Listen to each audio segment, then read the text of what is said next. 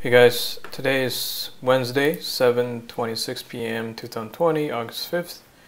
Let's take a look at the market today. The market has closed. Right now, S&P 500 is filling this gap right now. You can see that we are halfway filling this gap, so I think that's going to get filled. The market is going to continue to go up.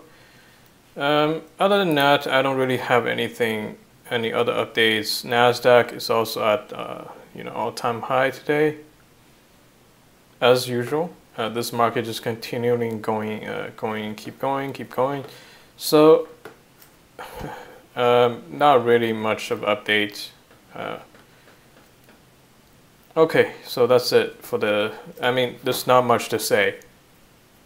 I don't see any bearish signs. I don't see any super bullish signs. All-time high is pretty bullish, so this thing could continue going on for a while, and I don't even know when the next correction is going to be. It's hard to tell. And let me see what else. Cryptocurrency market. Bitcoin also up, right? Ethereum up. Everything is up. Everything is up. There is nothing that's down on in my portfolio. It's nothing. Everything's up.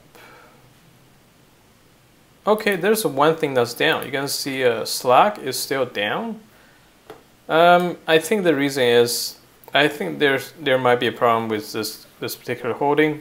If it's down in such a strong market, it just shows that this is a weak stock. I think there's a lot of concerns. There's a lot of concerns about Slack, because Microsoft is bundling Microsoft Teams with Microsoft Office. The entire thing is bundled, and the price is just so sweet compared to what Slack's offering.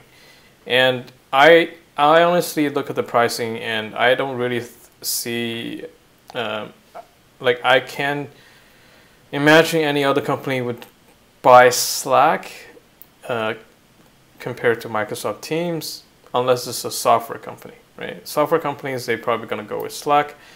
But other than that, if you're in finance, you have to have Microsoft Office. You have to go with Microsoft Teams. It doesn't make any financial sense to go with Slack. And that's the problem with bundling. And if Slack's able to win the lawsuit, which they recently filed against Microsoft, this stock could rally really, really hard. But that lawsuit can go on for a long time.